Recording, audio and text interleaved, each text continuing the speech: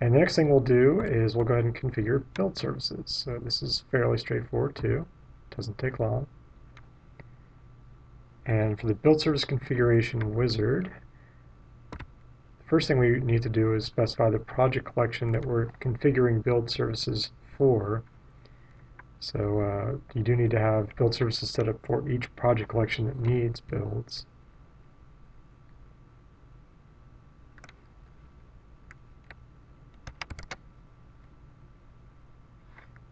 Okay, and it's by default auto-selected the local project collection that we just created with our configuration wizard. And since there aren't any build services running for that collection yet, it sees that and lets us know, okay, there are no build controllers or agents running on any machines for this collection. So by default in this particular scenario, it's going to make a recommendation to use this machine to set up one build controller and one agent. So you see on here it summarizes one controller and one agent. Now you can install more agents, and if you have a multi-core machine, like maybe a quad-core machine, that might be something you want to do.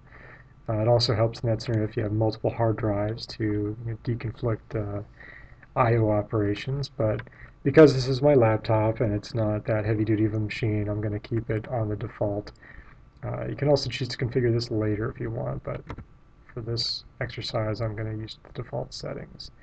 So we're going to run the build service as network service, which is a good way to go because that way we don't have to update a password every time the password expires. It's a machine account and it has limited permissions, which is not a bad thing for your build machine since it can run arbitrary code.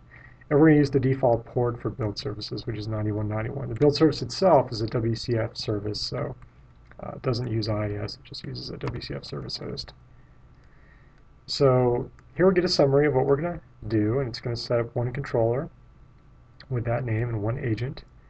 And if I want to, I can tweak these properties. One thing that I think I'll show you is the new default working directory for TFS 2010 build, which is just a build subdirectory off the root system drive, and then a build agent ID, which is an integer to deconflict multiple agents running on the same machine, and then the build definition path. So by default, this gives you quite a bit shorter path than you would get with TFS 2008, which hopefully will reduce the odds of you hitting the 260 character limit in Windows file paths. So let's go ahead and configure that. We're going to do the readiness checks first to make sure everything is okay.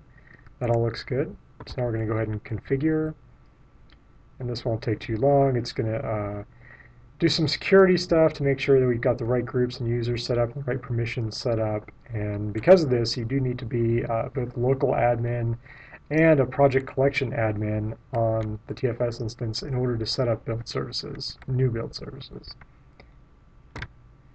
And it's done. And just like that, we are all set to go with our new TFS instance. So just to prove it, here's our team project collection.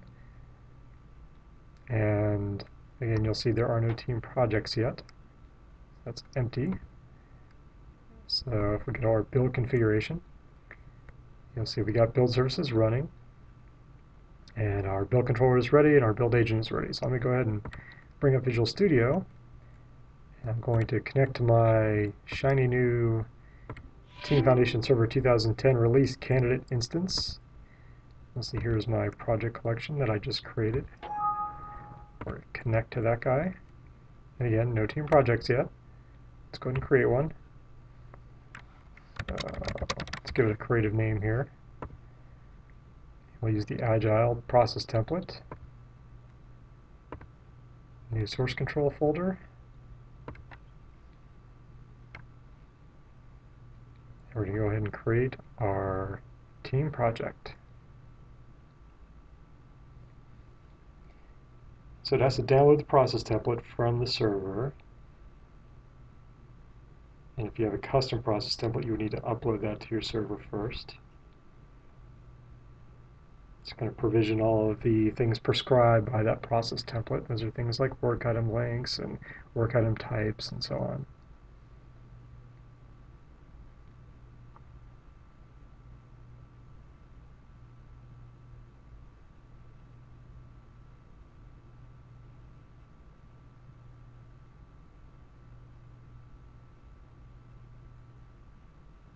And there is actually a way to programmatically create a new team project as well, which you couldn't really do with previous versions of Team Foundation Server. So I'm not going to walk through that in this video, but if you are interested in that, drop me a mail or write me a note, and I will let you know.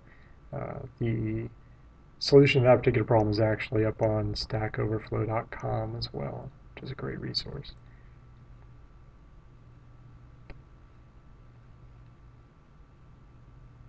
Okay, so there is our new team project. So you'll see we've got work items, we've got builds, we've got source control.